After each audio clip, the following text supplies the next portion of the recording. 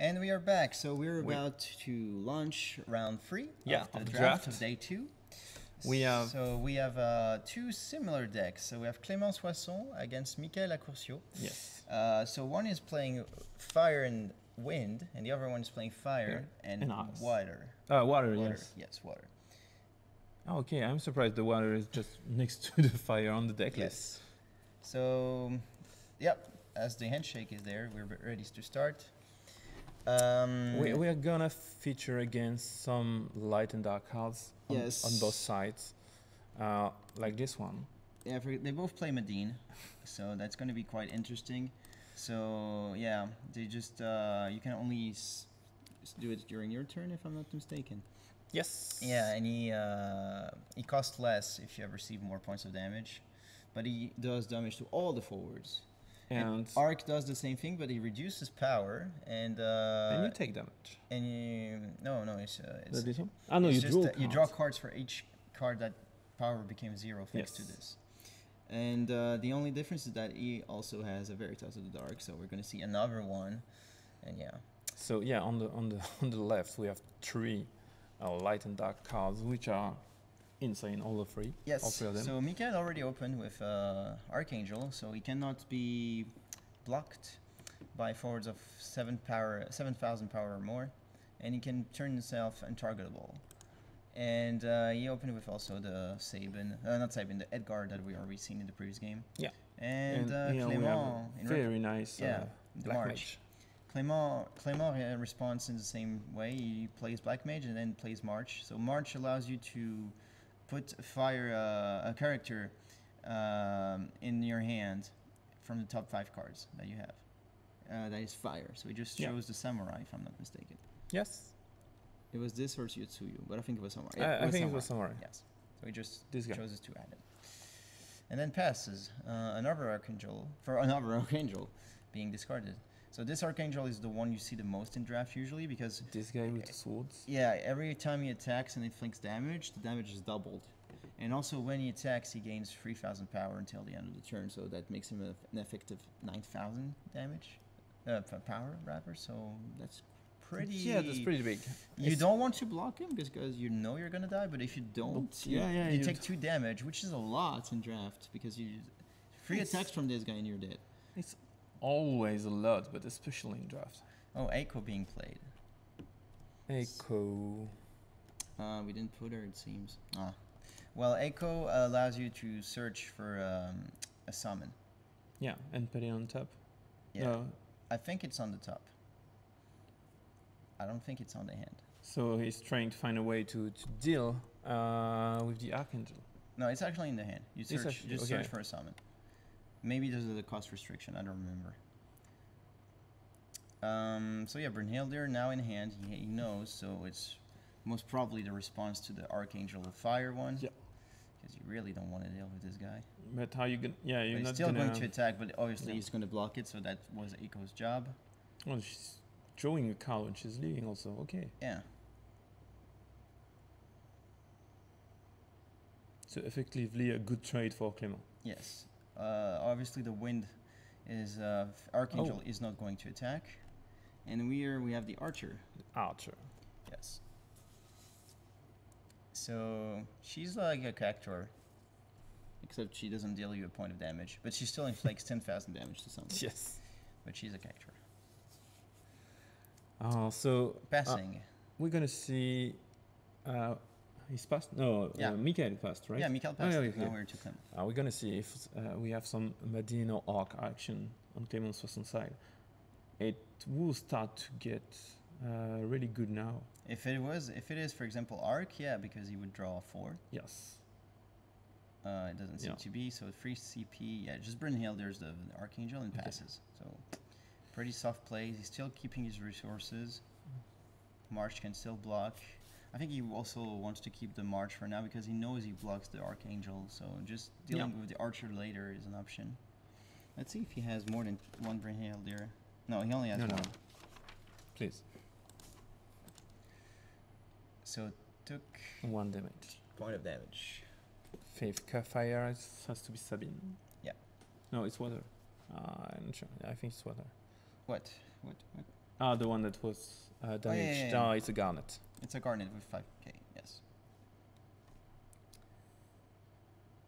So he attacks with March. That's a Charlotta being put in the break zone. Damage zone, sorry. And another free CP going down. So this time, this is the Sid from Final Fantasy Legends. This guy. Yeah.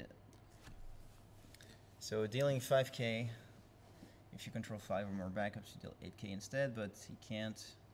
So this is just, you have to target something. He doesn't seem to have any very big like cards in hands, or otherwise he would probably play a bit more defensive. He has 2 cards in hand right now. Yeah. Oh, Eroa. So Eroa is a very good card in draft to get.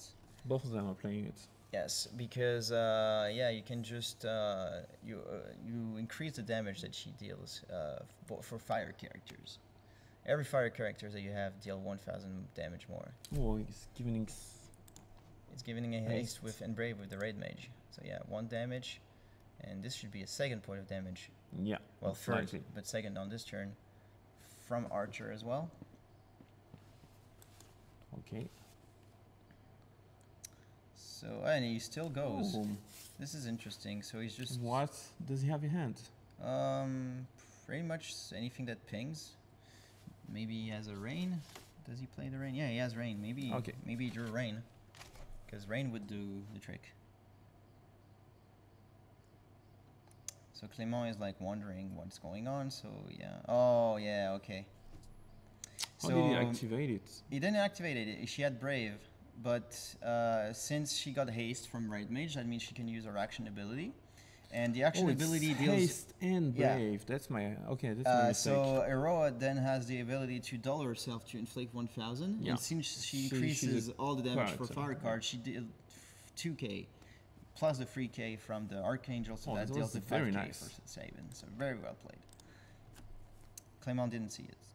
Oh well. There it is. There it is. I think you get rid of the Archer. But Archer is also a way of easily dealing with Veritas of the Dark if you use the effect. Yes. So, oh yeah, he's happy, he's showing on stream. I top decked, yay! My God. All right.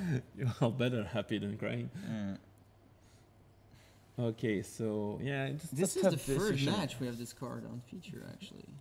All free play, or free. No, the second only. No. The first game there was 1 too. Oh. Too many openers. Everyone opens this. Like, what's going on? Yeah, so he decided to keep the Archer to deal with it. So just as a quick reminder, this is the Archer's ability. Yeah, so... I mean, he just drew... I was like, if he drew a win card, you just do it now. And he got rid of the Red Mage, which allows him to play another one again. Well... He could have even... Yeah, because it's uncommon. So yeah. So March, 3rd point of damage from Mikael. Okay. And he plays a Yutsuyu. So Yutsuyu can be quite annoying as well, because she says that a forward of cost 5 or less cannot block for this turn. And 5 or less is most likely nearly all the forwards you get. Yes. So she's pretty much like the Red Mage that we know, the normal one, except that she has a restriction.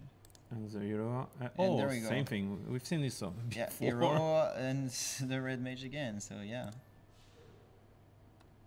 Point of damage. I can't really tell what this is. Yeah, me neither. It seems to be another water card. Oh, actually no. That's a Medine. I think it's a Medine. Medine?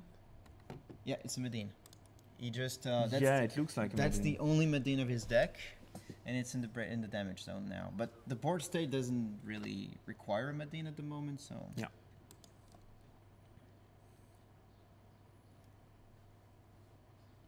So he has the Arc remaining in his deck. Yeah, because he's playing cards, good cards. Yes. So let's see what he do. What does he do now? So he chooses to inflict. She can block. 4th point of damage. Sorry, and he plays a Aurora of his own. Everyone has his own copy. Mine are brave and haste. Well, it doesn't really. Well, I mean, if they would have traded, if they wanted to, I guess. No, at this point it was tapped though. It was dealt. The Aurora? No, she attacked with Red Mage. Okay. So. Oh. Oh, Expensive. Amaranth. So, Oh. flies. Amaranth. So Amaranth is a very good card to get in draft. So you can choose either to do 7,000 to a character forward, or to kill a monster. But obviously here you just deal the 7,000, and then attack for game. Amaranth. Yeah. Being Nice the one. strong guy. Yeah, like Yeah. Veritas. Yeah, showing it off. Thank you, Clément.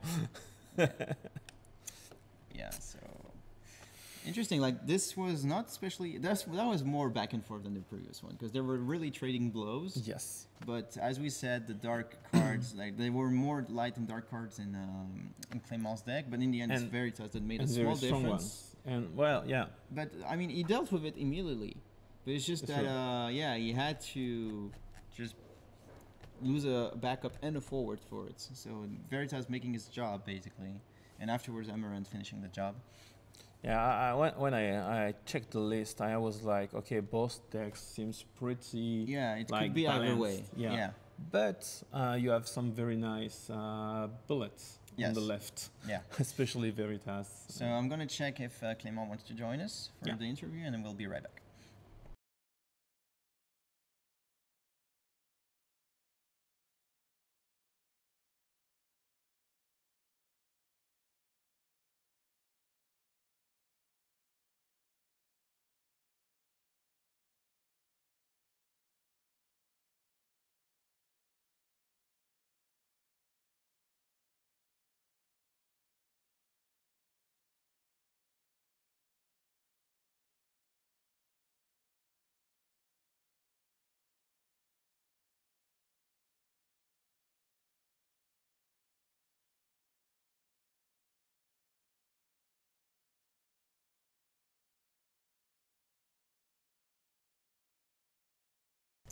All right, so we're back with Clémence, who just won, so congratulations. So you seem very happy to have dropped the Veritas. Yeah. I mean, it didn't do like that much, but the fact that he dealt with a forward and then forcing to discard to deal with it and then breaking a backup is like, he did his job eventually. Veritas is like the biggest tempo card you can get in draft. In draft. Yeah. Almost, I think Cloud may be better, but Veritas it was pretty much insane. I knew that whatever it chose, I would have chosen Era to attack against Veritas instead of Archer. I would have swapped what he did, but I knew that I would gain so much tempo that I would be. Because like this is the second game already that we see Veritas, like, and both times on the left side, so we're like, there's a pattern here. it's funny, but yeah, like looking at the decks, you both played fire and another element, so you also both add Medines, etc. So we really thought that this could go either way, and you both went to 5 damage. It's just Amaranth really sealed the game here. So you really had like bigger finishers, let's say, in your deck from fire. I was really glad when I get Amaranth drafted towards me. It was like a 4th pick, and he didn't get chosen by anyone. So I was very surprised and really happy to get it, because I think Amaranth is also one of the biggest tempo cards you can play. And it every single game in the free game I did, Amaranth just gets for the finisher. Nice. Like, just break a forward and you get another big dude on the field. He arrives when he needs to. Because like we were concerned about, like, I just checked this now, but I see that the big difference is that he had 3 Aroas, so like he could really get it when he wanted. It actually got you with the first one. You didn't see it coming. I didn't see it. I was checking. Okay, what's the big deal there? Yeah. And I thought that when he did it, I was like, okay, sure, it works, but I thought that he would have. Like a summon behind? No, he didn't have any card. Yeah. But that I thought that he valued more his Archangel MR. So I didn't think he would attack and like that. Yeah. So like there might be something and whatever. I'm gladly. Yeah, you know, for the future, maybe you can do this of your own in the future one. But yeah, we saw like he did it both times, like just Iroha, right? Yeah. So it's like, oh, this is getting a lot of value. Fire is really incredible in draft because you can put pressure and remove forwards, and in constructed you just end up not doing enough pressure and your forwards don't do enough.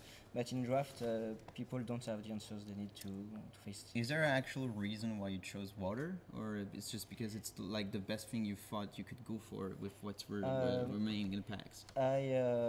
My first 6 picks was only fire, and there was a pack with nothing useful, and I chose Echo. Yeah, we saw Echo. Yeah, Echo, because now I had a Madine at first in the first few picks. So I'm like, okay, in case if I play water, I can use Echo to get Madine. Yes. And with the card Echo Draw, I will be fine if I. You just use her as a blocker. Yeah, and which you exactly did. Finally, everything was taken. I was ice right in front of me, water on my right, ice on the left, water on the right. Earth was also kind of taken, and I don't like playing Earth at all. Okay. So I was like, okay, seems like there is a lot of water coming from my left, so I'll just take them and I'll be fine, because fire comes from the right, water from the left, and I'm fine. Yeah. All right. Cool. So you're 2-0. On day 1, you were at 5-2, right? I was at 5-2. Yes. Yeah. So you're now 7-2. No, it was the third game. So sorry, it's 8-2. 8-2. So you're pretty much ensured to be in top 8. I kind of think. Yeah. So we'll still hope that you win your 4th and last game. You go 4-0, and we'll see you in top 8. So later on the day. So congratulations again. Thank you. And so we're going to come back later with the final round, round 4 of the draft. Before moving to top 8, we'll make the announcement on stream, of course, to know who's the top 8. So we'll be right back with the round 4. Thank you.